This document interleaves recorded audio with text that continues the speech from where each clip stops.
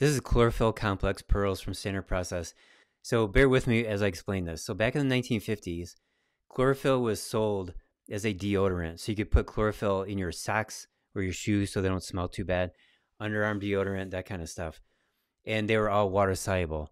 This is the only fat soluble chlorophyll on the market. So it absorbs into your cells. And you can think of it as a deodorizer, but also it can heal very well, such as like aloe can. Aloe coats the mucosal membranes, relieves inflammation, and heals the mucosal membranes. Chlorophyll is like 10 times more powerful than that. And chlorophyll is the green stuff in plants. Green grass, it's green because of chlorophyll. So chlorophyll is a basket. It's a chemical structure that looks like a basket. And inside the middle of that is magnesium. So plants use that kind of as their blood, if you will.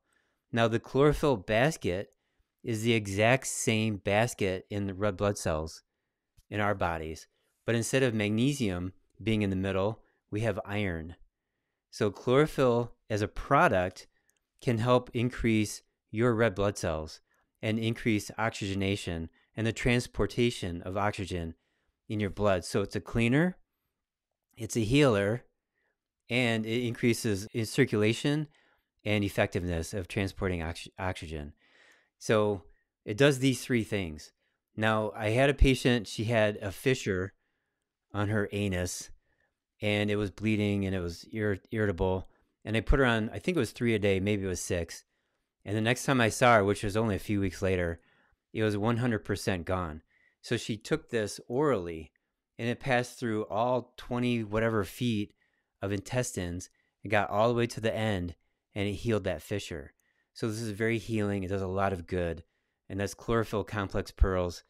Don't get it on your shirt. If you poke it with a pin, that pearl will leak out chlorophyll, and it's very green. It will stain your clothes. The indications here from the clinical reference guide: internal bleeding, pain, loss of blood, low RBC count, red blood cell count, pre and post operative healing, GI tract ulcers, colitis, liver disorders, and stomach pain. It also has the ability to help with clotting, blood clotting.